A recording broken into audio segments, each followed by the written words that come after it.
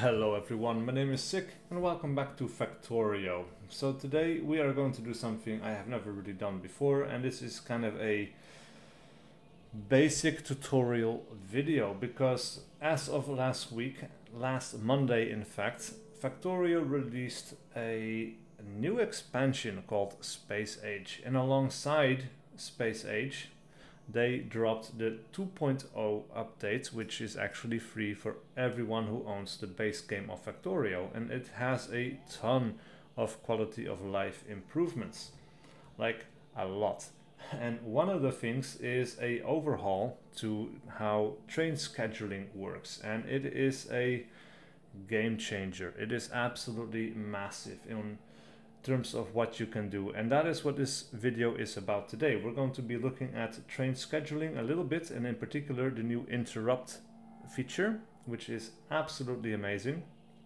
And I'm going to show you a quick little trick with a circuit networks, which before this playthrough, which I am playing in co-op with a friend, I have never actually used before because it was really intimidating. But I looked at Nilaus's tutorial video on these things, and that inspired me to try it out for myself, because after 600 hours I had never really touched it because it was too intimidating, too confusing, and yeah, I just wanted to get my feet wet, so to speak. But we're going to start with the train scheduling, and in particular then the interrupt feature. So we have a rather sizable base at this point, and as you can see we have, like, all of these gray lanes are train stations, and all of these yellow and orange dots moving around are trains. Like right here you can see these guys are moving along. I have learned taught myself some tricks, in particular on how to prevent deadlocks, and I have to say I'm very pleasantly surprised that so far we have had no deadlocks in this base so far, which is really welcome. But what we're going to looking at today is how to refuel your trains and how to do that effectively and basically automatically.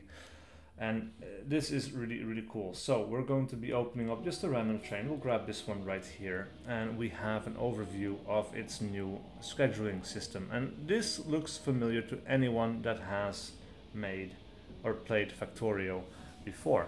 So we have stations here, and what you see here are station names. So this guy is going to engines input right now, and after that he is going to go to steel production, and basically he has a few parameters once he gets there on what determines when he leaves. So for example, he said engines input right now, and he has to wait for 3 different parameters. So either, because we have this OR command here, either he waits for an empty cargo, which is when all of his train wagons are empty, or he waits until 30 seconds have passed, or he waits for 5 seconds of inactivity, and that is basically when these arms have not moved.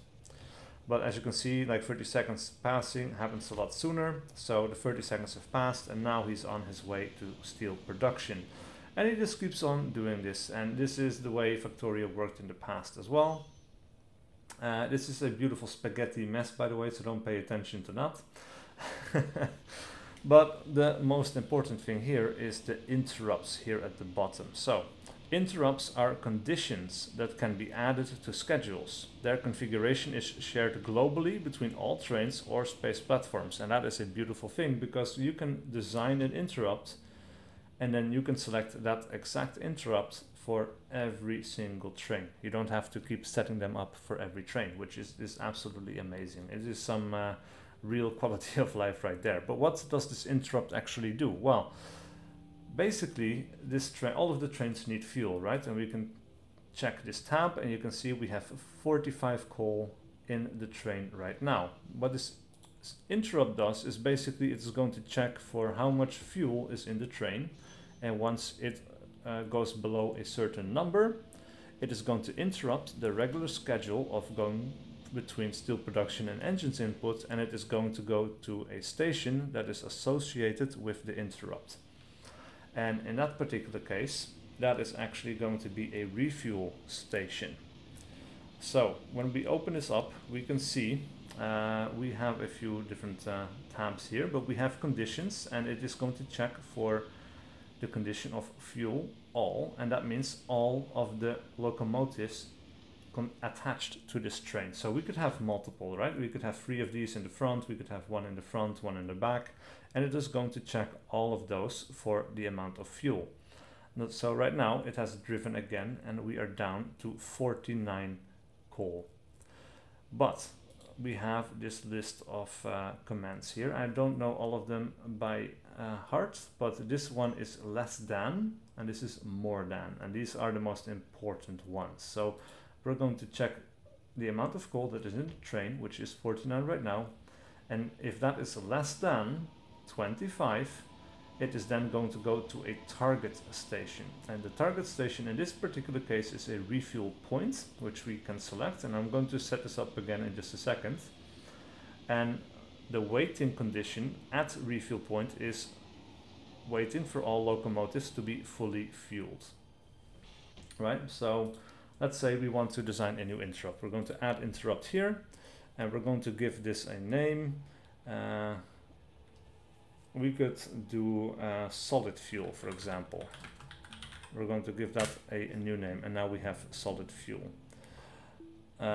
We could also allow interrupting other interrupts, which is a little bit too advanced for me. I haven't tried that yet, but it's not necessary for like 99% of the cases apparently. But anyway, we're going to check a condition, and we're going to add an interrupt condition, and we have a bunch of things, and I don't know fully how all of these work, but you have a lot of flexibility in the commands. You have at specified station. I'm not sure how you would use that. We have circuit condition, which is using the circuit network to check for certain conditions, and it's going to activate based on that being met or not. Destination full or no path.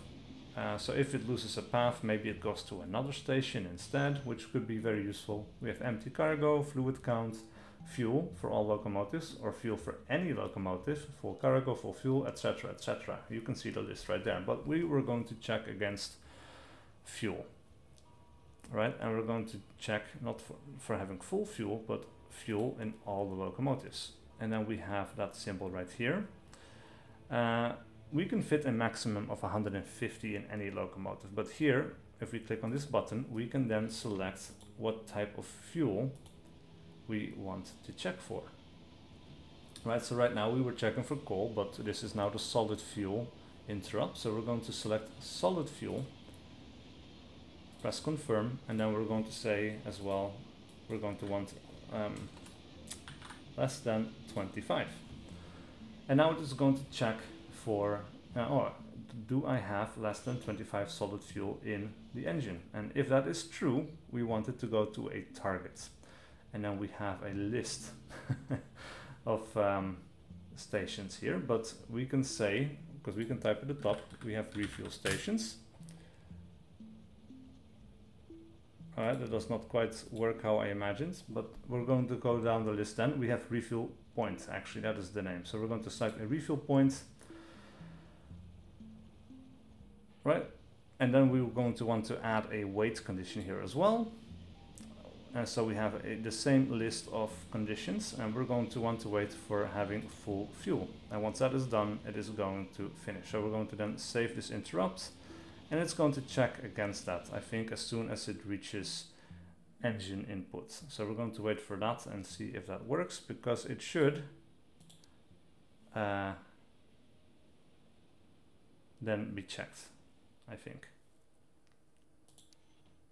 So if we want to go there, then I'm not entirely sure when exactly it's going to activate,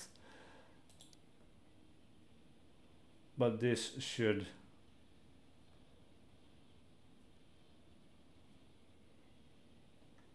work.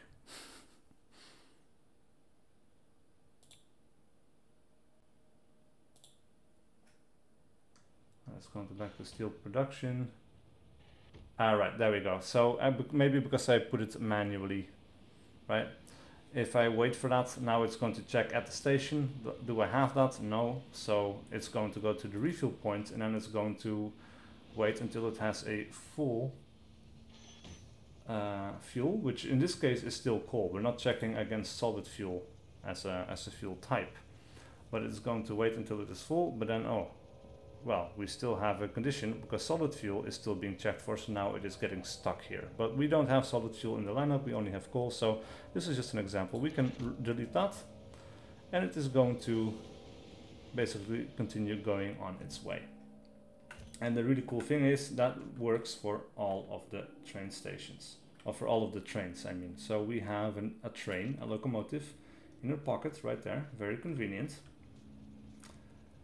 We can plop that down.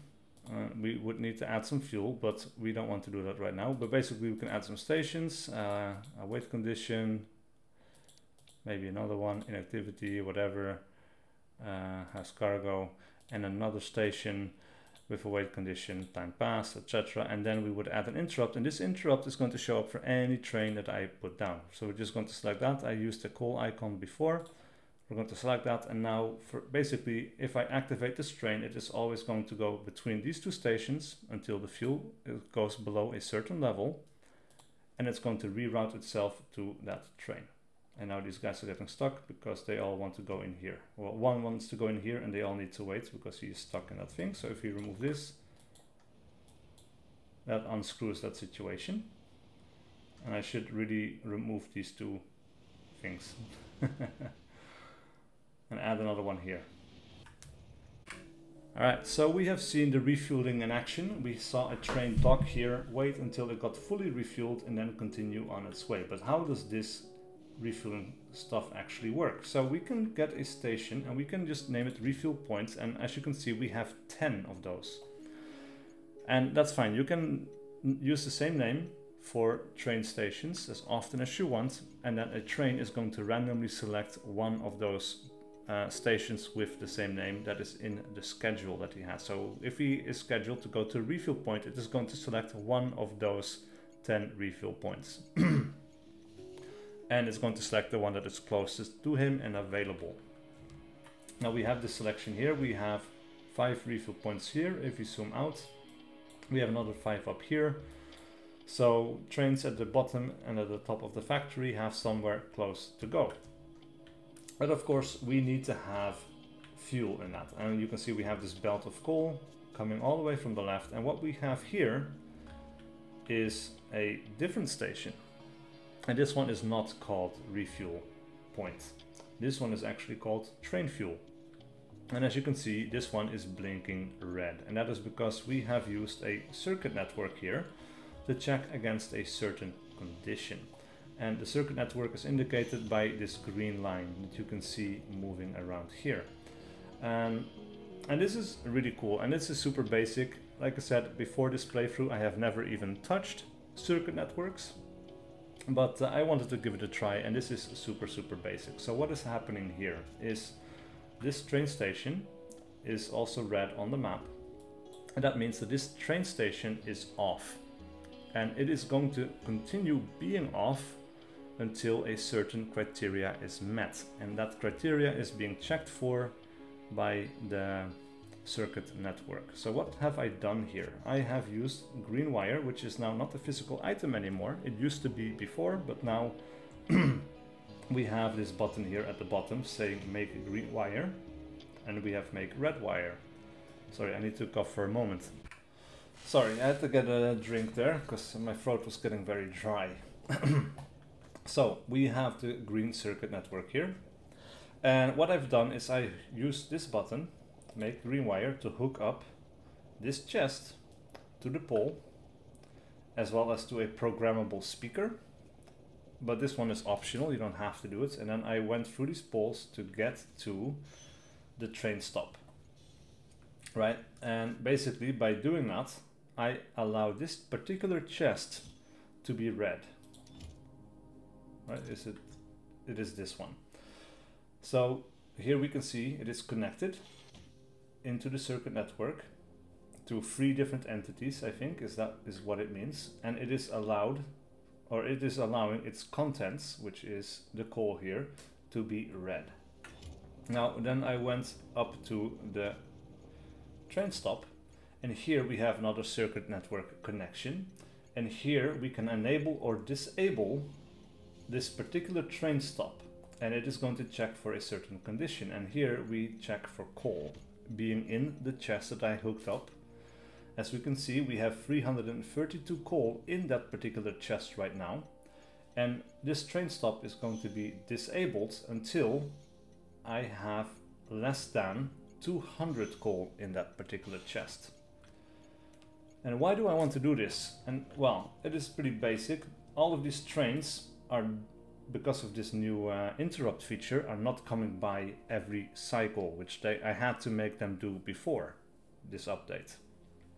They're going to come every few cycles now. Once they reach the threshold, they're going to come here, but as you can see, there is not a ton of trains coming in and there's not a lot of movement in the coal. So if I did not disable this train stop, the train that supplies this stop with coal would continue going on endless cycles and endless cycles and endless cycles for basically no reason. There is no hurry for that train to always be driving. So I wanted to disable this until this chest is basically empty or almost empty, and once it does become so, I wanted to start going. And here we have the train. It is basically just waiting here in its little station, you know, not moving. As you can see, it is sleeping right now, and that is because it doesn't have another station to go to. So it is completely full, and this is just waiting for either this train fuel station or this train fuel station to request more coal. And that is being checked in the same chest over here. We have 305 coal in this chest, and if we have less than 200, then it's going to re-enable this train stop, and that train is immediately going to leave the station and come. And we can show that by basically just opening this chest, taking everything out, and now you can see an alert. Treinbrandstof moet aangevuld worden in Dutch. Basically, train fuel needs to be refilled. And now, as well as these lights have gone back to yellow, and on the map you can see that this train station has gone back to white. Now, if we click on that, we can see there is one train with the stop, and there is a train on the way right now. That is the train that we saw sitting in the station earlier. It has gone, and it is now arriving to refill these chests. And once this reaches 200, or over 200, it is going to stop coming again. It's going to take a little while, and it may take a few trips, but this alert is basically what the programmable speaker is for. So if we select that, it is also connected to that chest, and here we can see the same condition, checking for coal being less than 200. And we have a few options. We can have a volume for the alarm, and I put it to 0 because it's very annoying. You can have it being local around this area only, or across the entire surface of the planet of Nauvis that we are on right now, or global. And then it would play in any planet that we were on. You can have different alarms, but also you can disable or enable an alert being shown. In this particular case, I have set to show the alert, to show an icon, which is why here you see coal, and then a text that I put myself as well, and then you can also show that icon on the map. Now we still have less than 200, so that train has met its condition of waiting for 30 seconds or having an empty cargo or 5 seconds of inactivity. So it has gone back to the train coal collection, and now it is making the circle again. It is going to come back, and it is going to wait for that chest to be filled. So here it is again. It's going to continue unloading, and as soon as this reaches 200, we will see this thing going back to red and the train leaving and parking back in its station.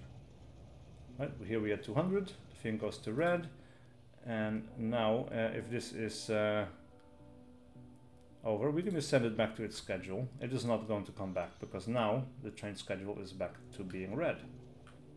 It is super useful because now this train is basically just sitting here full of coal, right, until it is being called for, which is only every so often. So that is very, very useful. And I'm doing the same thing actually with ammo resupply. So we have a few ammo drop-off points. We also have a lubricant input over here where we basically check for the same thing, except here the condition is having less than 5,000 liters of lubricant, and right now we have 11,000 liters. So this train is not going to come here for a while, and it is just going to sit in its station right there where no other trains are going until we need a resupply. Super useful. But moreover, we have another condition that I can show you for the ammo, which is also really useful. Basically, I have 3 outposts that need resupplying with ammo. We have drop-off 1, drop-off 2 right there, and we have drop-off 3 in the north, and they are all disabled. And that is also, we're checking for the same type of thing. We have a green wire attached to a chest. It might not be this particular one, it might be this one actually, it is indeed. It is smart to not put it in this chest. And I put it in the second chest or the third chest, roughly, most of the time, because that means, well, you can see like this one is always going to be empty before all of the other ones. So once we reach this chest, or this chest is emptying, it means that this one, all of these 4 are already empty, and then this one is starting to empty. So then we need a resupply. If I checked this chest, the train will come much more often. If I check this chest, maybe it's coming too late if there is too much combat going on. So I selected the second chest. We read the contents, connected up to a pole and then to the train station, and we check that chest having less than 150 ammo or magazines. And right now we have 265, so this train stop is off. And I did that in all 3, so they're all off right now. But we have one train that is going to all those 3 train stations. And there is one more thing that you can check, because I only have the one train supplying those. I don't want that train to be empty and then still continue to go through all of those train stations. So what I have done here, we have an ammo pickup. We have one train that is also sleeping. And opening that up, we have a few more conditions.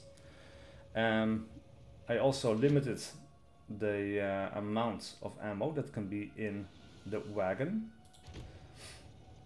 And then opening up this, we see that the ammo pickup is here. It is basically checking for having a full cargo or 30 seconds being passed or 5 seconds of inactivity. And then it's going to go to ammo drop-off 3 first, because that is in its most direct path. And then it's going to go back down to ammo drop-off 1, and then it's going to go to 2, and then it's going to circle back over here. So basically it's making a loop like that. But we have a new condition to be checked against, because we have a cargo amount. So we could do another station. Let's say I want to send this to Red Chip's pickup after all of these ones.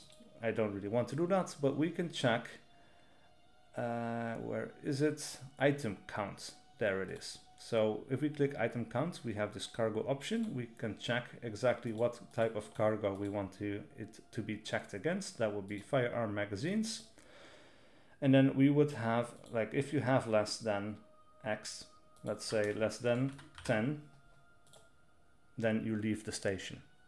Because that means that once it leaves the station, it will always have at least 9 magazines in the in storage, in the trailer. That's not the right word. Why have I lost the word for that? Wagon. There it is. So opening that back up, we can see we can usually load about 800 to 700 ammo in the wagon. It is going to go to ammo drop-off 3, and once it has less than 300, it is going to leave. And that ensures me that I will at least bring some ammo to the next station, which is ammo drop-off 1, right here. And once he reaches there, it is going to be checked again. And if he has less than 150, it is going to leave again. And then I know for sure that at least 150 ammo is going to be brought to ammo drop-off 2. So let's say I set this to exactly 600 right? Then I could say, okay, go here if you have less than 400, leave. If you have less than 200 here, leave. And then if you go here, just wait until the cargo is empty, like I do here, and then go back to the ammo pickup. And of course, if he runs out of fuel along the way, interrupt the schedule, go to a refuel point. I mean, it is such a breath of fresh air. It is absolutely amazing. This game has become so much better with this update, but because you have so much more control over trains. They do less bullshit laps that they don't have to be doing, you know. It is super cool. I'm really enjoying myself. I have been putting in at least like 15 hours since Monday, and yeah, like I said, playing in co-op, just having a blast, working on this huge spaghetti mess of a factory, but you know, it's ours and it works decently well, and it's just so cool. Really enjoyable. And I hope that you enjoyed this little basic tutorial video. I know there are much better ones out there, but for beginners I think this might still be useful and easier to follow along, because I myself, well, I have put in about 600 hours into Factorio across my life, but I have never been an advanced player like some of these YouTubers are. So sometimes I see them playing and doing things and I just don't understand what's going on, even while they explain things to me, and I'm like, okay, that just goes over my head, you know, can you put it into dumb people terms or something? I don't know. I'm not a dumb man, but sometimes it gets quite technical. You know, people do compare this to like a programmer's game sometimes. Anyway, that's it for this video. I hope it was useful to you. Please let me know in the comments, because that is very much appreciated, and I will see you guys for whatever video I do next.